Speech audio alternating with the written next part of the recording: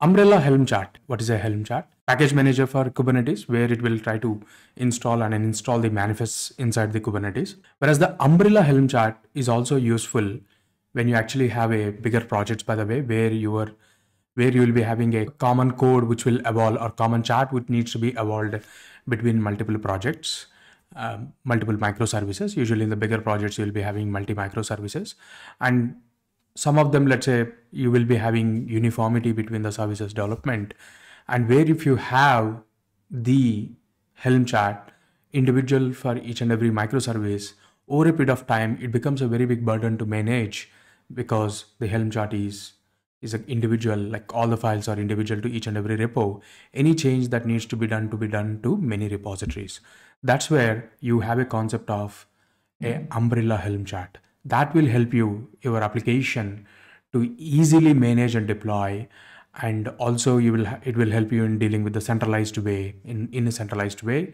And also it can help you with the dependencies as well. So that means like you have a Helm chart and single Helm chart, and all your dependencies, you can call it through that, and it makes your life easy. Okay, that is what the overall idea about what is a umbrella Helm chart.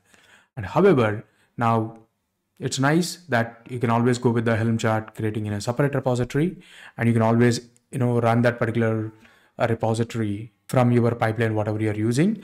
You kind of get that particular repository into your application repository. Maybe like you're using Jenkins kind of a thing as an example. Maybe you clone 2 repositories and do the job, by the way. So it's happy path. But however, we're talking about a larger project which eventually you'll be having a multiple versions, by the way, right?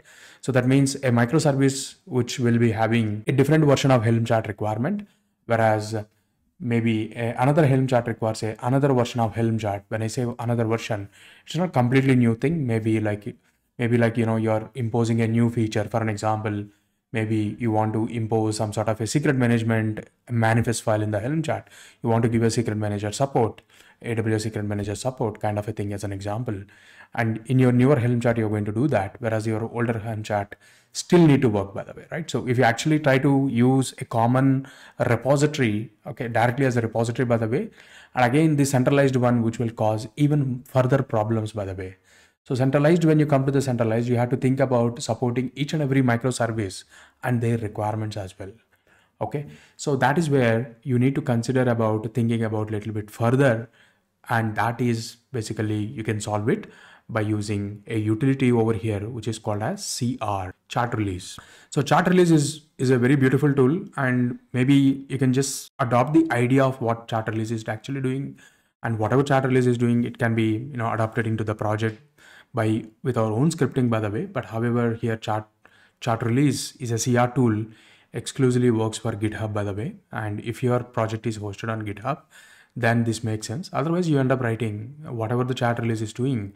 End of the day, you will be writing for your Git repository. It's as simple as that. Now, in this particular video, we're going to talk about how to use chart releases and how can we convert your GitHub repository into a Helm artifactory, and you can always refer from there. So in this particular video, we're going to look for that. So here is the GitHub repository for chart release, and here is a tool, and I'm going to install this particular tool here. So there is a release page of theirs, and I can see all macOS related one. Maybe I can further go down. I see all Darwin only, it's all macOS. Let's go down. Yeah, now here I can see Linux part, and I'm using Linux x86 hardware.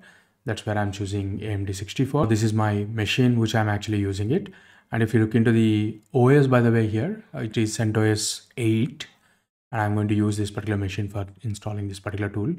And it's very straightforward. I think its version also does not really matter. Any x86 it will work. And I just downloaded this particular file. It's a tar file.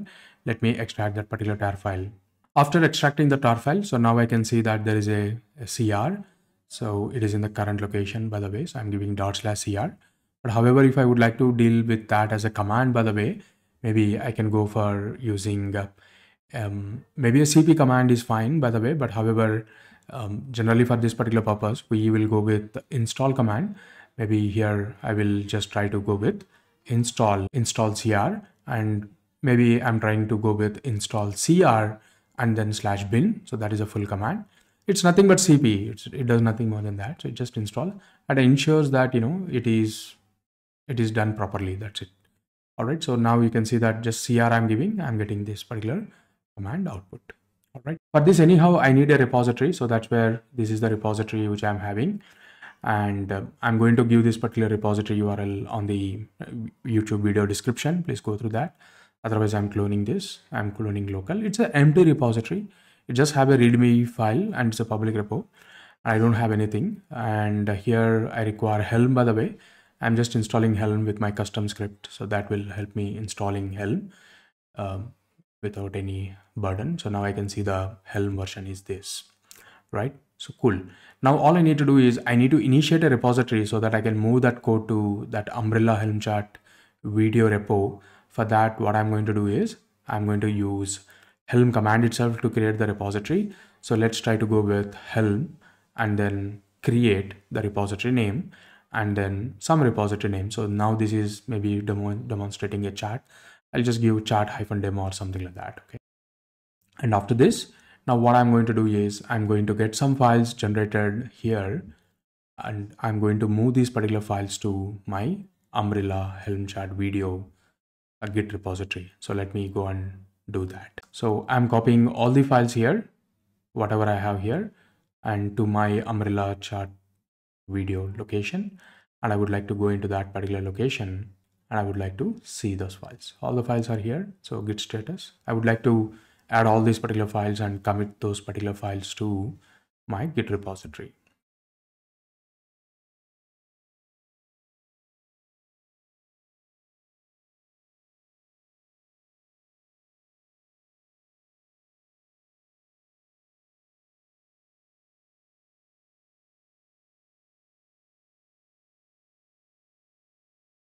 All right, I'm able to push those particular things to my Git repository, right? So let me refresh and validate whether the code is here. Yes, the code is here. Let's find it out whether we're able to access that repository as a Helm repository.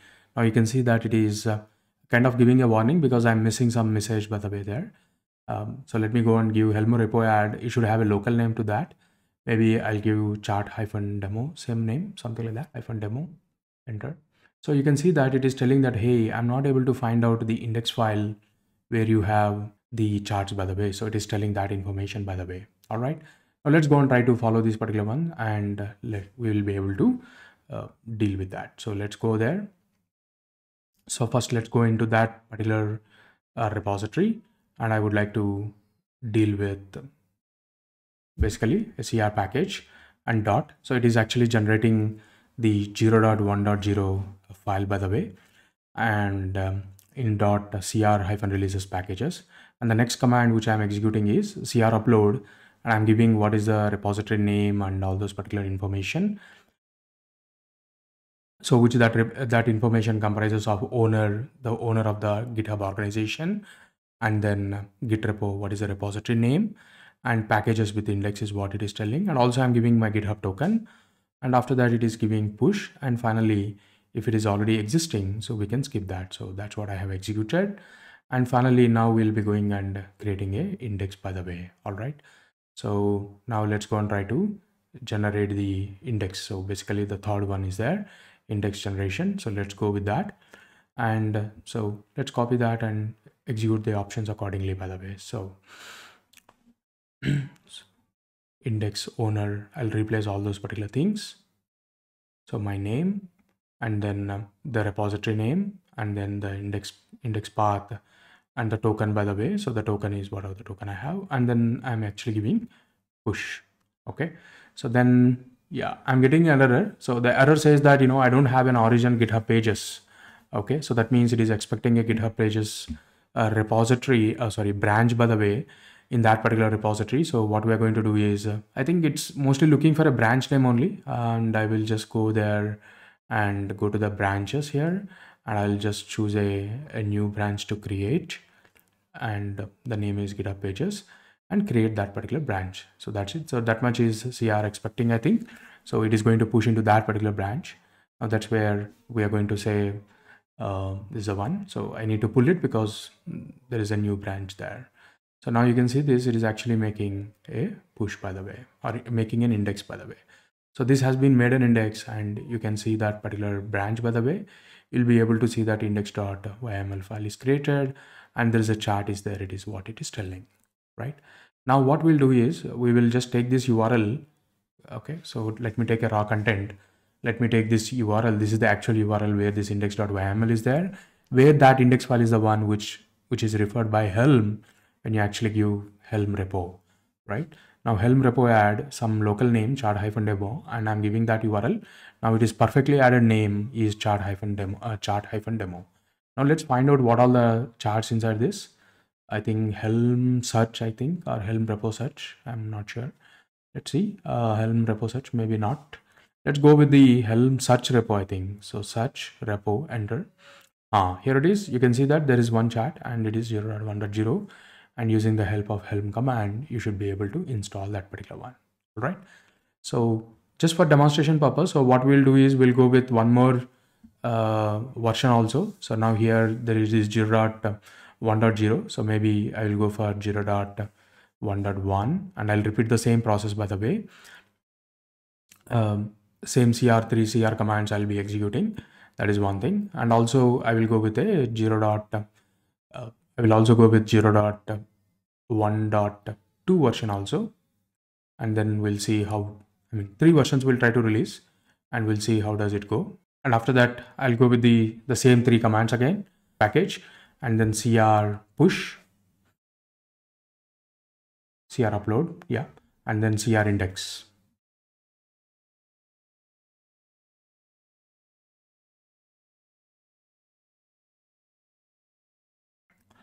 All right, so this is how you can able to see that. Now let's find it out whether a Helm repo update will do. So let it get that updated index YAML.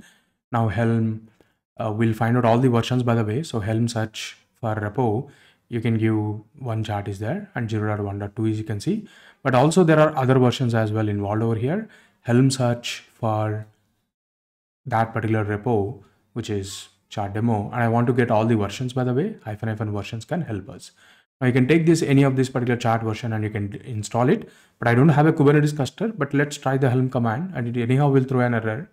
So, but at least you should not say an error about the chart version. All right.